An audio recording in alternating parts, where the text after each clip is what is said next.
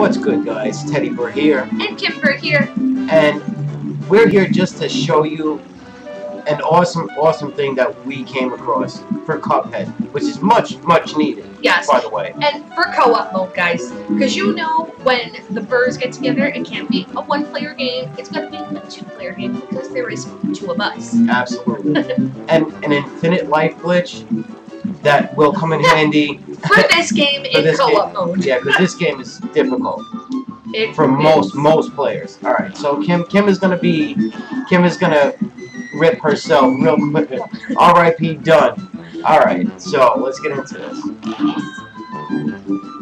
Guys, I'm not really that bad at this game. I'm just deliberately getting myself killed to show you guys. No, she's not.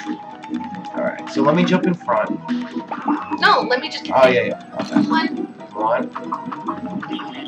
Sorry, it's happened. 2, 3.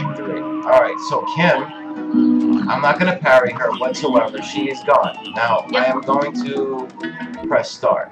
Okay? Now, after we hit the start button, we're going to go down to remove player 2. So that means I'm completely gone now. Okay. So now, I press any button to join. And Kimber is back. I have risen from the dead. Which is amazing, guys. I mean, honestly, if you don't know about this, now you know. And you heard it here first. You heard it here first, guys. So, listen, if you guys liked the video, leave a like.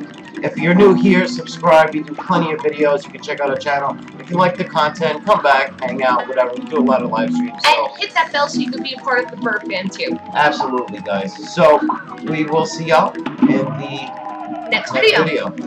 Bye. Later, guys.